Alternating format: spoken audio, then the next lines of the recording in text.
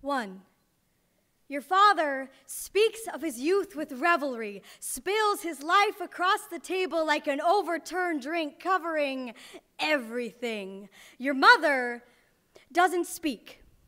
Any stories of her premarital life come from your father's mouth.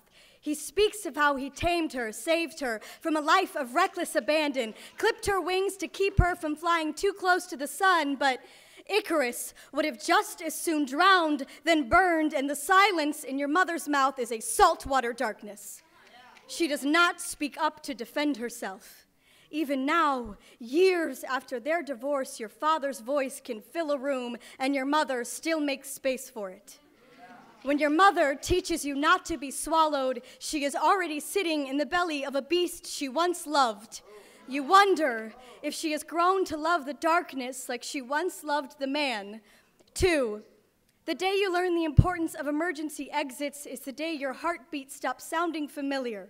It is a stuttering tongue, a trembling hand. Your heart beats like closing doors, beats like your father's fading footsteps, beats like every plea you will learn how to swallow. Don't go, don't go, don't go, don't. Your father teaches you how to be the first one to walk away. Leave before they realize you are not worth staying for. 3, when your mother tells you not to be afraid of falling in love, you do not miss the way her hands shake. You wonder if they miss the handcuff weight of the ring that used to rest on that finger. Wonder if you too will fall in love with a padlock man. You begin to be wary of boys with birdcage hands. They have mouths like oceans, and your mother is still wringing seawater from her bones. 4, you master the art of slipping away by starting small. Fix your body clock so you always wake up first, plot escape routes like pastime, force your heart to beat, just go, just go, just go, just practice on the ones you love most. That way, nothing can hurt you. You cannot break a mangled thing, and you don't know the last time your heart sounded like a heart.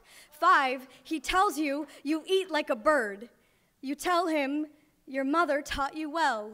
He laughs and reaches for your hand.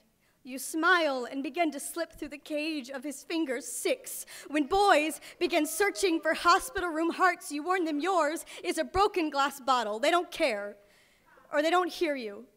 They cut themselves on sharp tongues, try to make finger paintings with the blood on their hands, make it sound so beautiful you almost believe them. Almost.